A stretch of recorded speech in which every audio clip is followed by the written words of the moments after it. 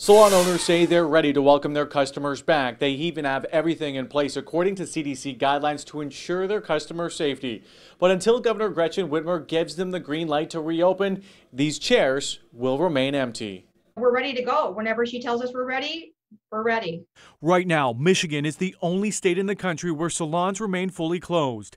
Ann Skowronek with Style the Salon in West Bloomfield says she doesn't understand why. It's possibly maybe we're in closer proximity, and because we have a big flow of clients coming through our salon, that maybe she's a little bit cautious because of that. Governor Whitmer is hoping by the 4th of July holiday weekend, she can allow salons to open again safely. It's okay to re-engage, except for a few of these things that still are too risky. That's our judgment. Ann says her salon has taken preventative measures to ensure her clients are safe. We have all the disinfectants ready for the salon.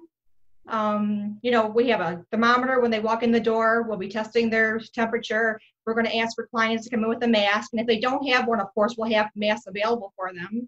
Ann says it's not just her, but other owners who say they should have been allowed to open when the governor allowed dentists to reopen. I've actually spoken to a couple of my clients that are dentists, and they thought the same thing, too. Governor Gretchen Whitmer said bars and restaurants can open on June 8th.